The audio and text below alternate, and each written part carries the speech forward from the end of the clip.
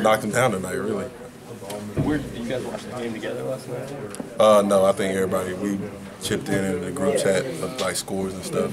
That's about it. How much other ACC games do you guys watch? A lot of us are basketball junkies, so we watch basketball all the time. Everybody probably watched the Kansas-Oklahoma game. We try to catch up with all the ACC games, and if we're not catching up with it, somebody's giving updates in the group chat. So we're always involved in what's going on in the league and around college basketball. We're all fans of basketball, so we're not just going to focus on our game. That's more. If we had to go into the group chat during the final possessions of the Duke-Virginia game, what would it look like? Nobody really said anything until he made the shot. Nobody knew what was going to happen. What was the reaction? Was it amazed or what everybody else was saying? Did he travel? He got fouled? We don't know. If you watch a lot of guys are going watch a lot of college basketball, have you heard some of the studio people and some of the color guys say at times, boy, if North Carolina would just play defense more consistently, a little bit more effort consistently, they might be the team to beat. When you hear that, what do you think? Basically, they're sort of right. I mean, you see that today. Once we lock down, we can be special. And just some nights we gotta be a little bit more focused. What's been the difference for Justin the last 2 games?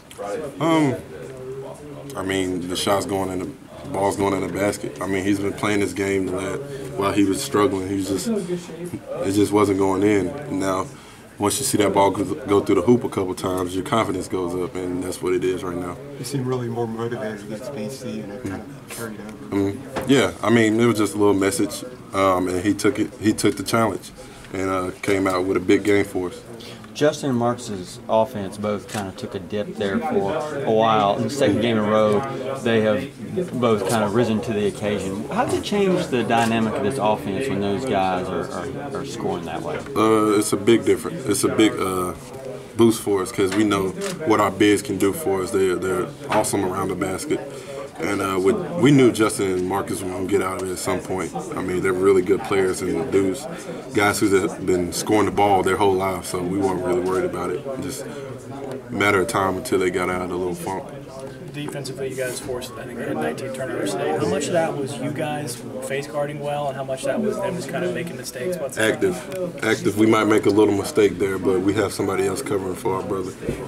How cool! It seemed like you guys were making a point to bring some help over and get some steals that way. I think you got 10 steals today. Joel had the one where Marcus face guarded his guy. Was that kind of a mindset going like, hey, come over and take a swipe if you can get a chance? Basically, it was just paying attention to the scout report. I mean, there's some guys that we can help a little longer on. We can help off of, and Joel had a good read. He saw the dude was off balance and went to go take it. And it was just active hands and being active on the defensive end that helped us tonight. Is that the best defense you guys have played since Maryland? That was the one that game. Yeah, guaranteed. Bryce said that the difference with Justin the last couple of games, he's actually been more relaxed. He's had more fun. Is that characterizing that he was maybe playing a little tight because he was putting a lot of pressure on himself? And when you relax, you can actually be more aggressive? I mean, I think that goes for everybody. I mean, when you're struggling, you're trying to figure out what can I do to help this team? And he just felt like he wasn't making shots for us. And we told him just not to worry about, just play basketball. And you could just tell in his demeanor and the way he was playing that he was just relaxed and just playing basketball, having fun. And that's one thing I try to do at all times, just have fun playing the game, and then the results will be favored in your way. Could you tell early when he got in the game against BC that there was something different? Because first possession, he went like reckless abandon after an offensive rebound. He didn't get it, but it was a little different than what we'd seen before. Yeah, you could just see a little pep in the step with some guys. You could see that he had a little giddy up to him in that game. He made the first couple shots, and you knew, all right, he's getting a little groove. Let's ride this wave and get him the ball and see what plays he can make. He made some huge plays second half, which helped us out a lot in the BC game. I think you guys did 3 combined for 12 assists today. What was there for you to allow you? I mean, me and Justin, we're really good at finding our teammates. Justin's a really good scorer, and he's a really good passer also.